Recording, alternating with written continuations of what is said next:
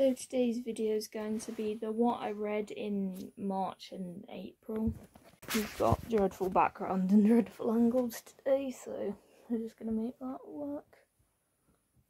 So let's just get into it. So I finished the Scruffy Puppy and I moved on to this book, The Rescue Puppy. Basically, Georgia and Adam get a puppy as their joint 9th birthday present.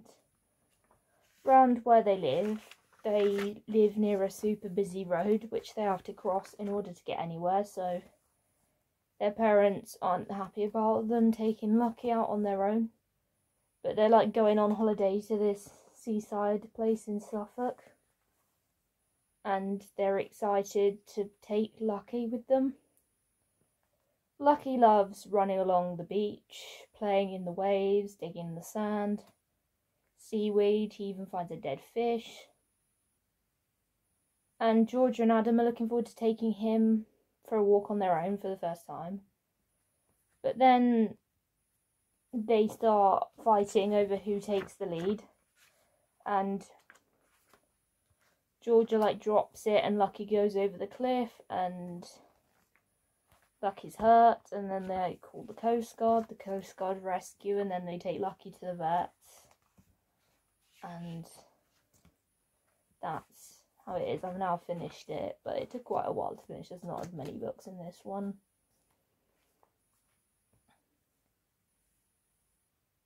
Because I didn't really finish them. And then I'm moving on to Ella the Homesick Puppy. I've shown this in videos before, but basically Megan is moving house. So there's packing and getting ready to move. And she has a golden retriever puppy, Ellie, and Tid for taking her on walks during the countryside. Mum and Dad are worried about Ella getting away, so Ella goes off to Gran's to have a stay during the move. Ella gets homesick. Has never been separated from Megan before. Megan misses her, and Ella escapes from her Gran's house, from Megan's Gran's house, and goes to the old house and realises no one's there, and then finds her way to the new house. And that, I haven't started it yet, but I'm looking forward to still carrying on with Gatsby.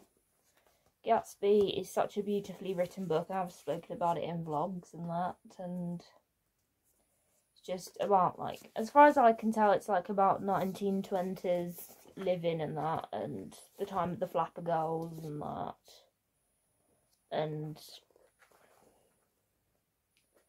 all of that sort of thing. And it's really beautifully written. It has so many amazing motifs, like the weather, if I've got that correctly, a motif if I've got it correct.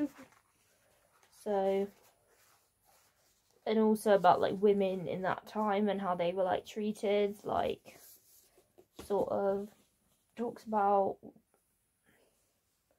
that, and you sort of see female representation at the time of the book. So sorry if it was a little short. I've been super busy, so I haven't really read, though I did read to page 68.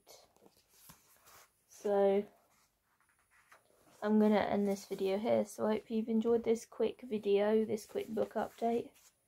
Don't forget to like, comment, subscribe, and I'll see you in another video. Bye.